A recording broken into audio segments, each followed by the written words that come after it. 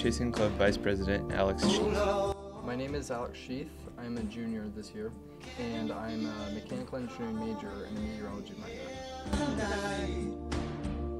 Alex's love for weather started when he was just a child. I've kind of always liked storms. I always went outside and watched the storms whenever rolled by and stuff. And I saw a tornado when I was a kid in Colorado, and that was really cool. And I kind of have always been interested in it.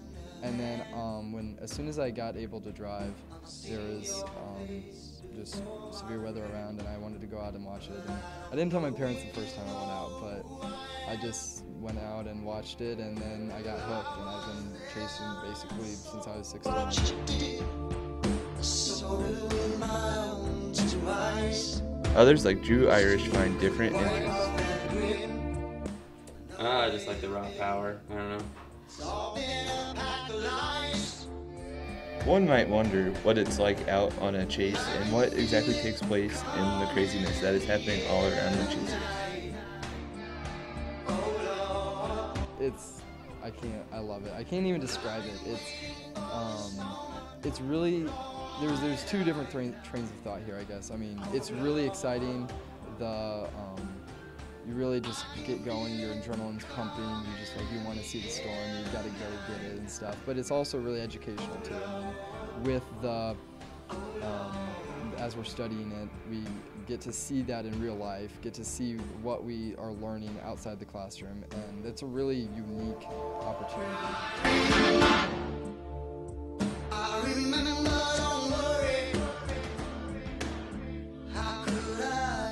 Some chasers have never seen a tornado, but have felt the effects of other weather close to home. I have not, but I was at my house once during a storm and it ripped the tree out of my backyard.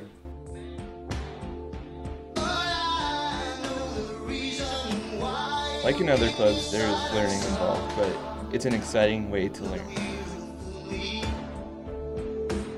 Storm Chasing Club is a good student-run organization to allow people to learn what severe weather is.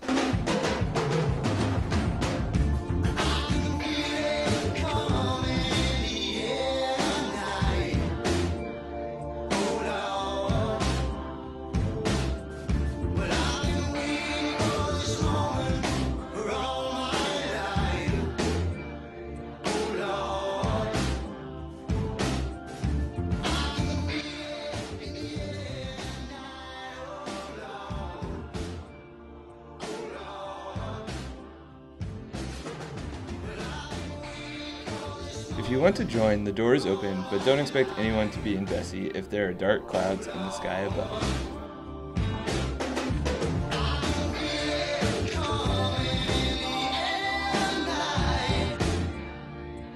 Well, it kind of just comes with the main of it. I mean, storm chasing, it really entices people.